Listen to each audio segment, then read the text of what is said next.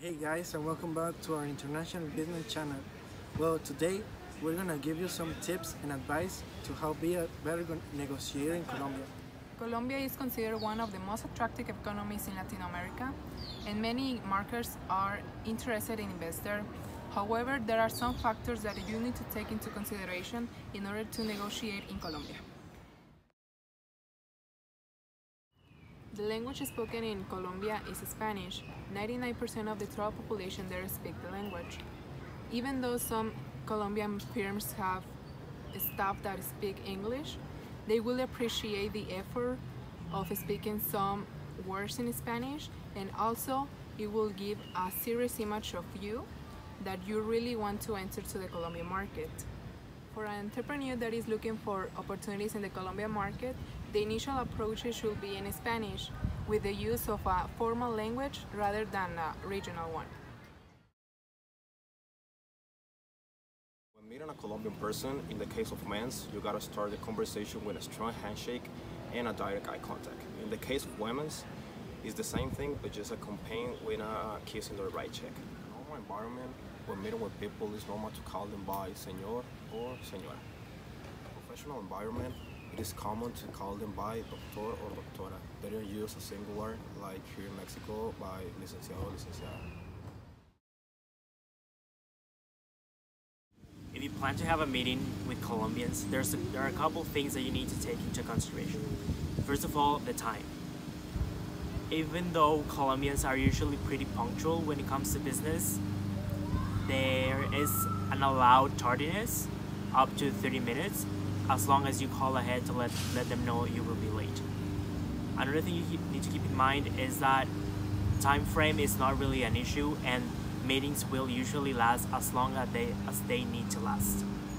Something else you need to consider is that personal bonds and personal relationships are very important when doing business. So a lot of small talk is expected before the business meeting begins. If you are a foreigner, they will ask you about your country of origin. They will sometimes even ask you about your family.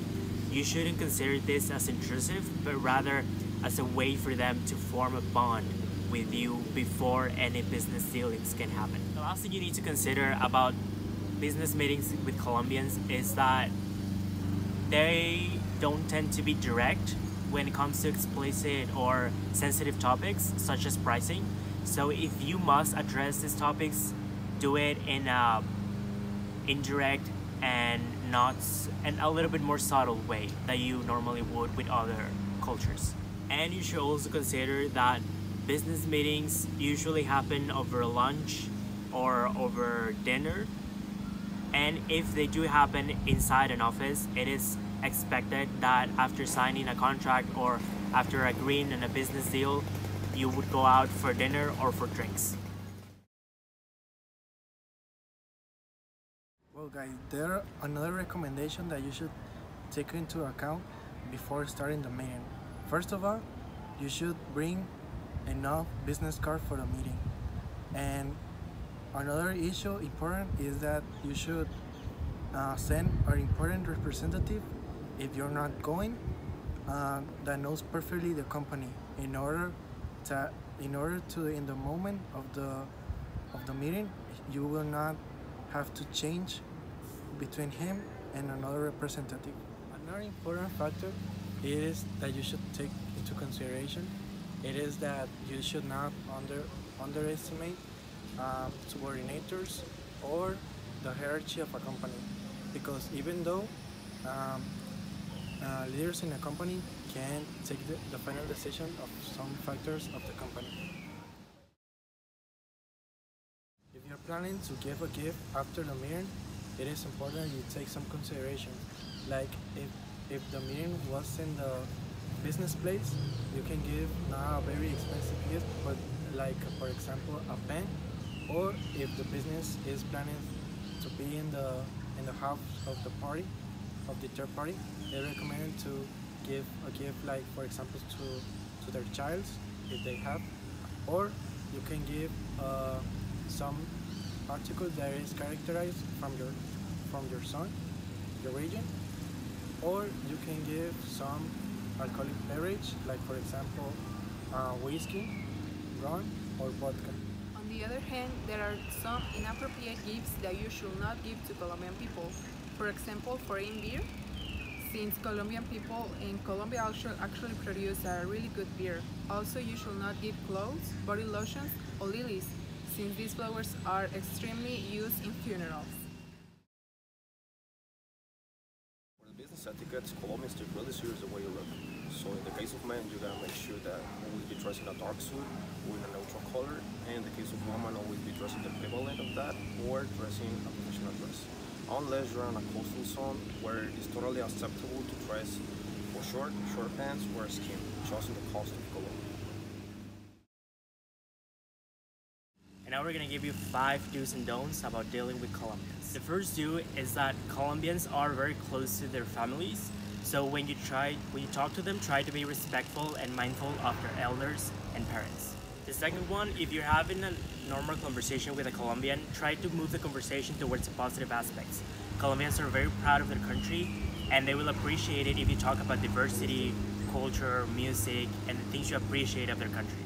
Number 3, Colombians will often expect favors from you, but at the same time, they will also be willing and open to perform favors for you if you ask them. Number 4, in a country with above 70% Roman Catholics, do try to respect their religion.